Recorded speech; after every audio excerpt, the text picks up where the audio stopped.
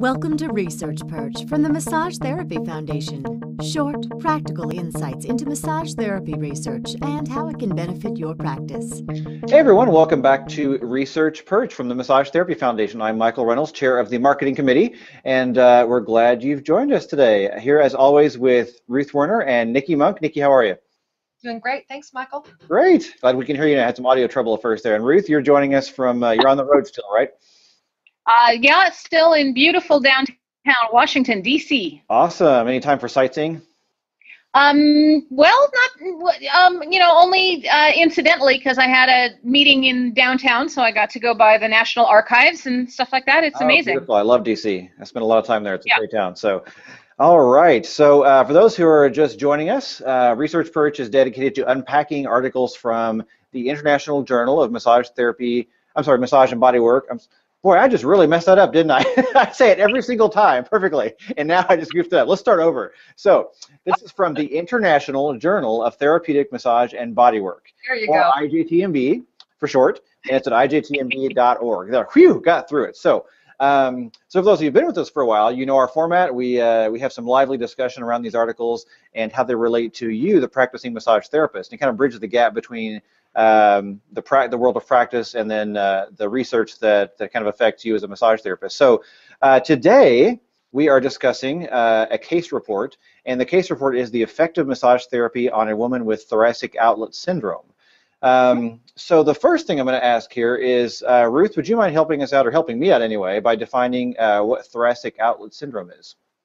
Absolutely, and I expect this will be review for most of our listeners. A lot of people have encountered this condition either in themselves or through their clientele. So with thoracic outlet syndrome, it's an impingement syndrome where parts of the brachial plexus and or the major blood supply to the arm become impinged, and the locations basically are somewhere between the transverse processes of the neck and just past the clavicle. So typically we talk about it as involving the scalenes, where the brachial plexus runs under the clavicle, and the pec minor.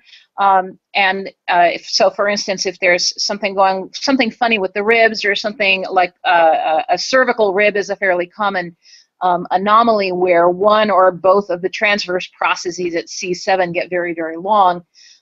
Or sometimes there are just bands of fascia in there, and the brachial plexus or major artery or major vein in the coming up through this area can become impinged, and the consequence then is numbness, numb-likeness, paresthesia, which is a fancy word for neurological symptoms like tingling, weakness, coldness, a feeling of fullness. All of these are possible symptoms that can be generated when we have pressure here in the neck and front of the chest area, but we can feel them all the way down our arm, or sometimes, as in this case, really the center of her symptoms, this client's symptoms, were in her forearm and her hands. So the goal then with someone who has thoracic outlet syndrome is to see what can be done to take pressure off of the affected structures, and surgically, very often that means a surgical correction, say to an extra wide cervical vertebra, or clipping the bands of fascia that can happen. But as you can imagine, the amount of scar tissue that might accumulate in that area doesn't give this sort of influences the prognosis for a surgical intervention for thoracic outlet syndrome. So more typically, people pursue non-invasive options first, including massage and physical therapy and some other things. So, okay. This is a case where we had a middle-aged woman. I forget how old she was. I want to say 56, something like that. 56, yes. Yeah. Who had it bilaterally for quite a long time, and then was curious if her massage therapist would be able to help her reduce some of her symptoms, and she used a couple of really interesting tools to do her assessment and to track her progress. And I'm eager to hear what Nikki has to say about these, but. I will say that this began as a case report, I believe, while this person was in school, and the foundation got it as an entrance in our case report contest, and this was our gold winner. Yes. And she, this writer, her name is Mary Wakefield, comes from a school in New Zealand, and we were just really excited to be able to bring her to the United States to present these findings at the AMTA meeting, and I believe this was the meeting that was in Raleigh, North Carolina, if I remember correctly. Okay. Yeah. Yeah, thank you, Ruth. I appreciate you defining that. It sounds very unpleasant. And I also, this is a case report. And for those who may be just joining us, or maybe those like myself sometimes who need a refresher, a case report is a massage therapist making an observation in a clinical setting. Can I get the gist of it still? Yes. I can be taught. See, I'm learning. I'm learning. Yeah, it's one therapist and one client, and they work on achieving some goals together. Got it. Okay, great. So this is a case report, and it looks like the implementation was over an 8-week period, consisting of 6 50-minute bodywork sessions. So, Nikki, if you want to, oh, I'm sorry. Go ahead, Nikki. No, 50. It almost sounded like you said 15 Oh minutes. yeah, 50 minutes in just less than an hour. Yeah. So, yeah, Nikki, go ahead. What are your thoughts on this particular case report? Well, so there's several things that I would like to point out about this case report. One of the things is that when she first presented this case report in Raleigh, the TMB adapted care guidelines had not been published yet. And while this one was already in review, I was the editor for this, and so I had I knew what those guidelines were going to be. And so, of course, the TMB care guidelines are the reporting guidelines for case reports. And this is adapted for therapeutic massage and bodywork. And so one of the things that Mary did really nicely was follow the guidelines. And so she did a great job in discussing the therapist description.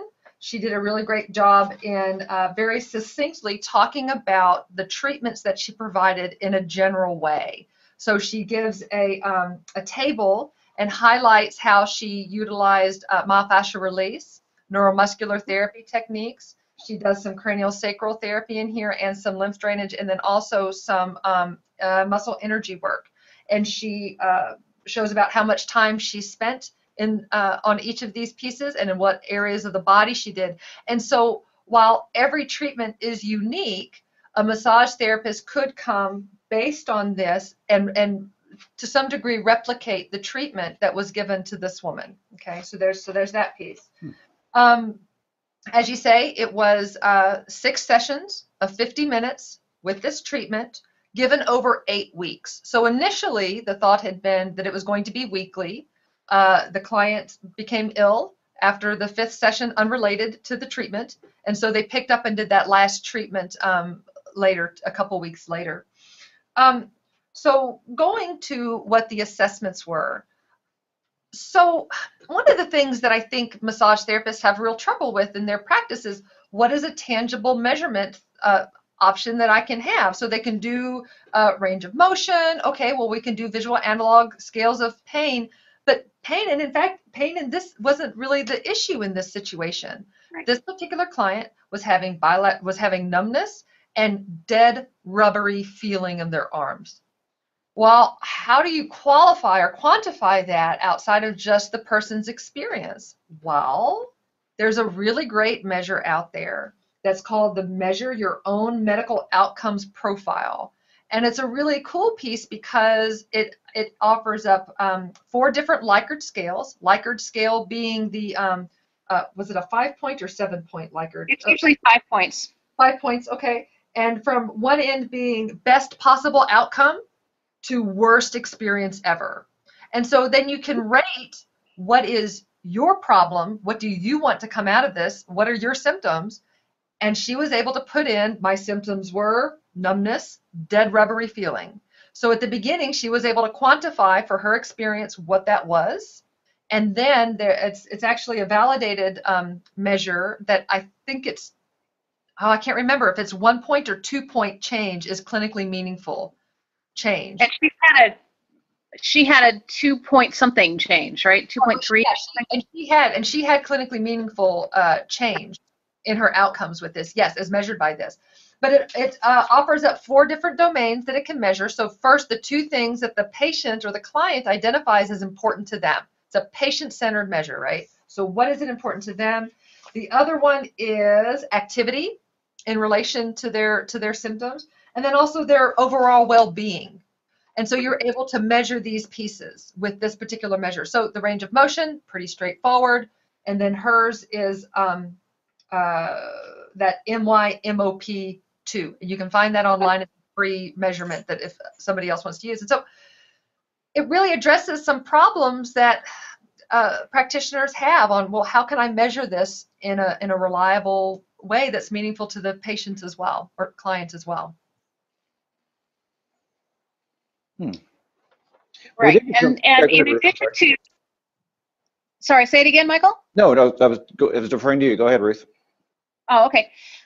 So I love, this is not the first time we've seen the MyMop2 come up in a case report. I'm thrilled that people are finding this tool because, as Nikki says, you know, when we're dealing with one-on-one situations, and really what this client wants more than anything is to lose this dead rubbery feeling. Well, you know, we're not going to find a validated tool about dead rubbery feeling.